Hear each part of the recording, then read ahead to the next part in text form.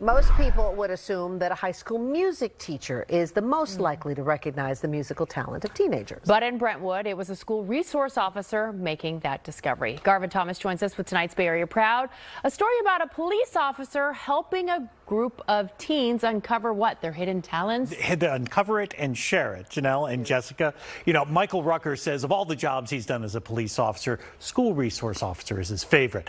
Perhaps it's the fact that Officer Rucker is the father of 6 himself, so that he relates so well to young people, even if the only language they have in common is music.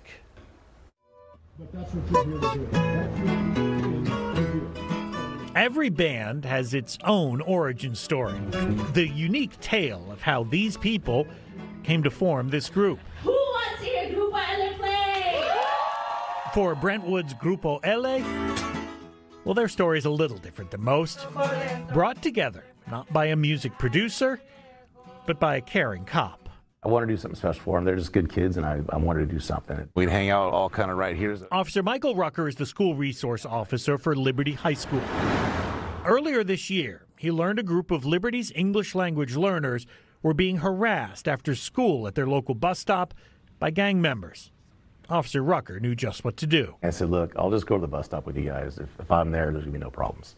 So like every day for like 3 weeks, we'd walk from the quad, we'd all get together and then walk to the bus stop. I'd hang out for about 20, 30 minutes, get to know them. They'd teach me some Spanish words and tell me what they're doing for the weekend, and all great kids. This is a classroom we use. In fact, Officer Rucker was so impressed with the kids, he wanted to do even more for them and hatched a plan. He plays guitar and so asked their teacher if any of them were musicians. She calls me an hour later. She's got a list of these names. She's like, all these kids, these are the instruments they play. I'm like, oh, okay. So they're coming Monday for our first meeting. I'm like, oh, okay. It was the birth of Grupo L, or Group L for Liberty. What started as small lunchtime jam sessions grew and grew. Soon, other students were stopping by just to listen. The band members gaining enough confidence to play their regional Mexican music for their families and then the entire school. All the while, Officer Rucker witnessing boys who were once isolated and kept to themselves being embraced by the entire school community.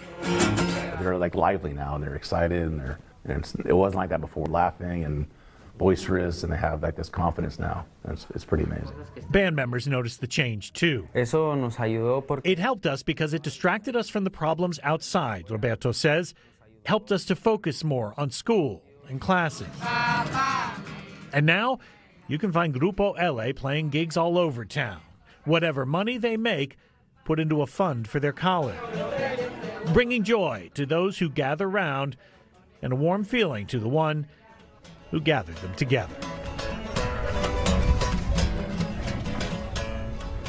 And it's not just the school, but the entire community that's gotten behind Grupo L. At their most recent concert outside Chill Tea and Coffee in Brentwood, the group got a check for $2,000 from local businesses to help them buy more instruments. That's amazing. That's amazing. Yeah, and wonderful. And I should add, you know, he's a school resource officer, so there's this wonderful thing with the music. There was the part about the gang members, and that was the other part of his job. They were from a different high school. Yeah. And so he worked with the school resource officer from that high school, got in contact with him, and they got that situation taken care of. And all they have to focus on now is the music. And I also think it's a great for those kids also to be able to look at someone that's in law enforcement and see them as an ally instead of, you know, sometimes always seeing them as the person that's, you know, going to lock you up or something. And that's, you know, changes the dynamic. A school resource officer at their best is someone who does that. Exactly. Who does the job, but also transmits that image that, hey, here, I'm somebody you can trust, somebody you can work with, somebody you can play guitar with. Yeah, that's really cool. That is cool. Thanks so much, Garvin.